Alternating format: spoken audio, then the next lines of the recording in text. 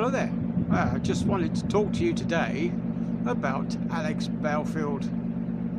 Now, he seems to have toned down his videos since his 2-week ban for being vile and vulgar, and the very fact that he's now gone and hidden behind a paywall will kind of indicate that he hasn't learnt his lesson.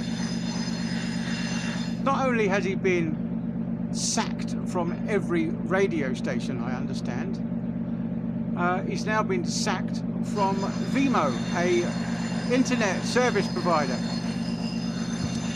Now, he's had his 2-week ban as well, which would kind of indicate really that society doesn't want people like Alex Belfield anymore.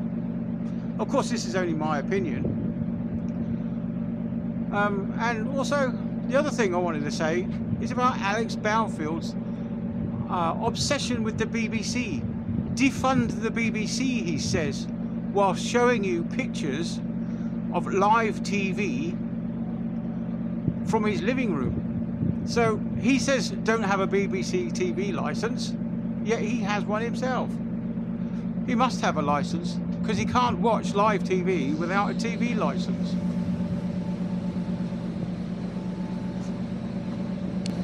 My opinion again, Alex Belfield. Do as I say, don't do as I do. Do as I tell you. Defund the BBC, he says, whilst watching television and showing his viewers how nasty the BBC are. Yes, I agree with him that the BBC should be defunded, but you can't watch live TV if you haven't got a TV licence.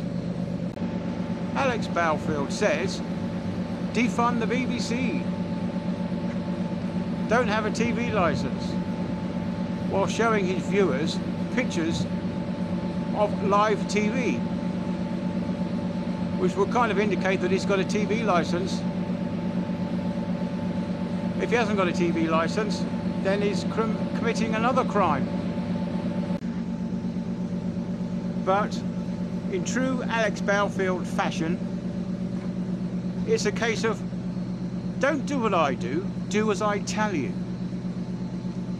Now, he says one thing and does another thing himself, like the TV licence.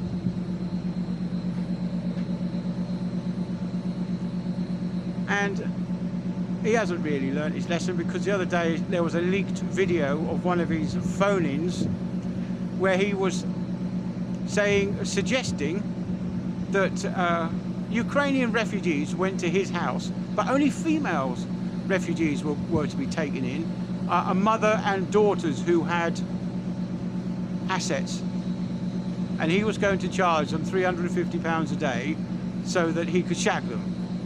All right? Whether that was a joke or not, it's not funny with the ongoing scenarios in Ukraine and Russia at the moment. I don't know what the true story is, because I don't really know. I've been here away at sea for most of it.